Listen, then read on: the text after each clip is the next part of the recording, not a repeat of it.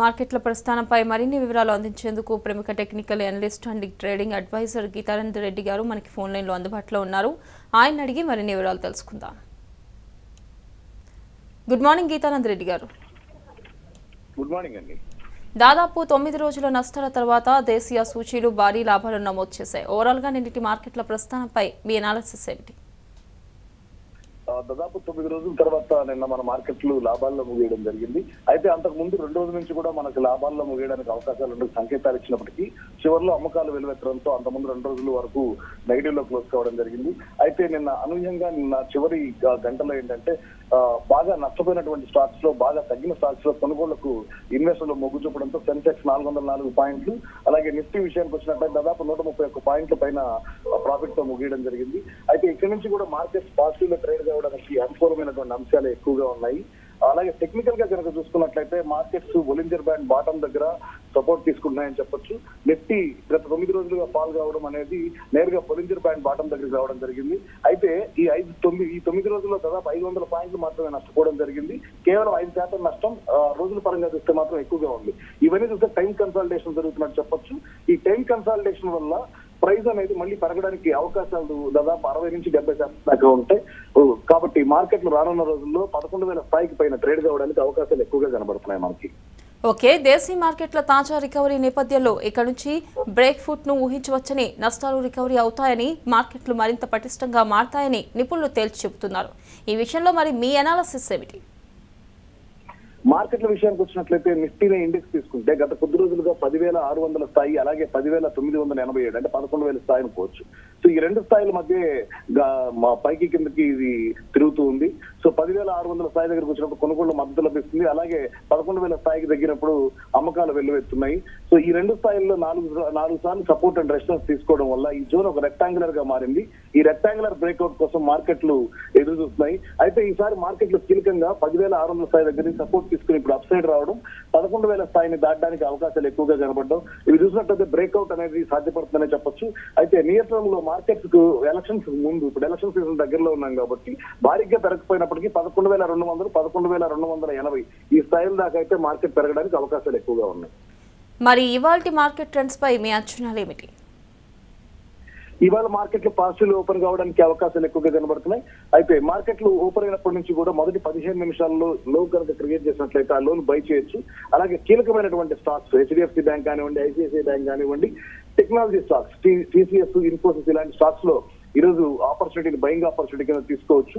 So market overall గా ఈరోజు positive లో క్లోజ్ కావడానికి అవకాశాలు ఎక్కువగా ఉన్నాయి.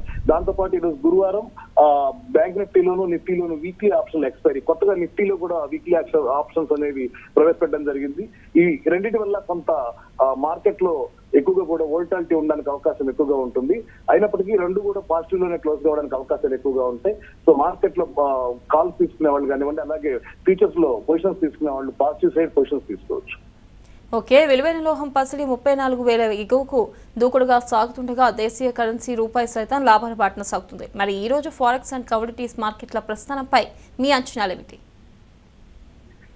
మనకి రూపీ విషయానికి వచ్చినట్లయితే రూపీ మనకి ఇప్పుడు కూడా ఇది 69 నుంచి 72 మధ్యలో స్థిరీకరణ కావడానికి అవకాశాలు ఎక్కువగా ఉంటాయి. అయితే 75 దాకా కూడా ఫోర్కాస్ట్ ఇస్తున్నారు, కానీ 75 రావడం, 78 దాకా 78 పైన స్థిరపడడం అనేది దాదాపు కష్టం.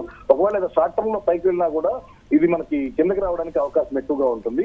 ప్రస్తుతానికి ఫారెక్స్ రేట్లు కనుక చూసినట్టు US డాలర్ కొనుగోలుకి 70.45 పైసలు ఉంది, అమ్మకానికి 72.15 పైసలు ఉంది. సో మనకి ఈ స్థాయి అనేది కీలకమైనటువంటి స్థాయి.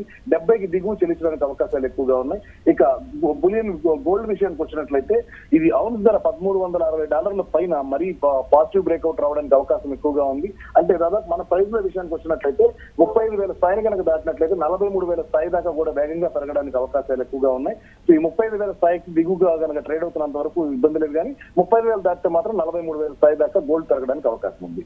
కాకపోతే దీనికి ఒక 6 నెలల నుంచి 7 నెలల టైం పడుతుంది.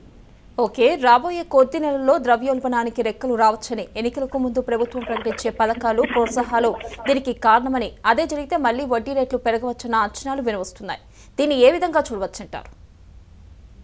సో ఎలక్షన్స్ ముందు ప్రతి ప్రభుత్వం కూడా ఎంతో కొంత సంక్షేమ పథకాల అమలుకు మొగ్గు చూపుతుంది. కాకపోతే ఈసారి పోటీ తీవ్రతరం కావడం, అలాగే మన సెమీఫైనల్స్ లాంటి 5 రాష్ట్రాల ఎన్నికల్లో భారతీయ జనతా పార్టీకి కొంత ఎదురు దెబ్బ తగలడం, దీంతో ఏంటంటే సంక్షేమ పథకాల వైపు మొగ్గు చూపారని చెప్పొచ్చు. రైతు బంధు లాంటి పథకాన్ని ప్రవేశపెట్టడం జరిగింది వాళ్ళు కూడా. అలాగే ఇంకా మరిన్ని పథకాలతో ముందుకు రావడానికి అవకాశాలు ఎక్కువగా ఉన్నాయి. అయితే ఈ ఎకానమీలో మనకి డెఫిసిట్ అనే దానికి, అంటే మన కరెంట్ అకౌంట్ డెఫిసిట్ వైపు వెళ్ళడానికి అవకాశాలు ఎక్కువగా ఉండడంతో మనకేంటంటే ఆర్థికంగా కూడా కొంతవరకు దెబ్బతినడానికి అవకాశాలు ఎక్కువగా ఉన్నాయి.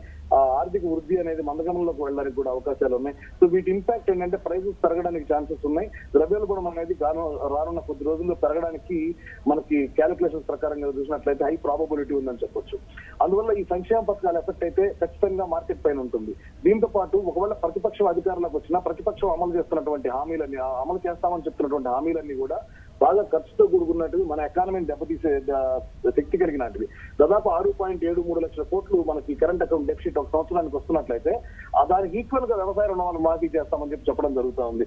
సో ఇవన్నీ కనుక చూసినట్లయితే కొద్ది రోజుల పాటు మార్కెట్ ఎలక్షన్స్ కు ముందు కానివ్వండి, ఎలక్షన్స్ తర్వాత కానివ్వండి, ద్రవ్యోల్బణం అనేది పెరగడానికి ఛాన్సెస్ ఉన్నాయి. ఇది మార్కెట్ మీద కొంత ప్రతికూలత చూపడానికి కూడా అవకాశాలు ఉన్నాయి. ఓకే, చివరిగా చెప్పండి, సురక్షిత పెట్టుబడుల దిశగా పొజిషనల్ ట్రేడర్స్ కు, అదేవిధంగా డే ట్రేడర్స్ కు మీరిచ్చే రికమెండేషన్స్? సో ప్రస్తుతానికి పొజిషనల్ ట్రేడర్స్ కన్నా కూడా డే ట్రేడర్స్ కి ఈ రోజు బాగుండడానికి అవకాశం ఎక్కువగా ఉంది. నిఫ్టీలో కానివ్వండి, బ్యాంక్ నిఫ్టీలో కానివ్వండి, ఆప్షన్స్ ఎక్స్పైరీకి ట్రేడ్ చేసేవాళ్ళు 27,100 స్ట్రైక్ ప్రైస్ ని బ్యాంక్ నిఫ్టీలో ట్రై చేయొచ్చు. అలాగే 10,800 ఆప్షన్ ని నిఫ్టీలో ట్రై చేయొచ్చు. అలాగే షార్ట్ టర్మ్ స్టాక్స్ విషయానికి వచ్చినట్లయితే టీసీఎస్, ఇన్ఫోసిస్ రెండు కూడా బాగా కరెక్ట్ అయి ఉన్నాయి. సో ఈ రెండు స్టాక్స్ లో ప్రస్తుతం ఉన్న కరెంట్ లెవెల్స్ నుంచి ఒక 3% స్టాప్ లాస్ పెట్టుకుని పొజిషన్స్ తీసుకోవచ్చు. 3 to 4% స్టాప్ లాస్ పెట్టుకోవచ్చు. Okay, thank you Geetanand Reddy గారు. మీ విలువైన సమయాన్ని కేటాయించినందుకు రాజ్ న్యూస్ బిజినెస్ తరపున మీకు మా ధన్యవాదాలు.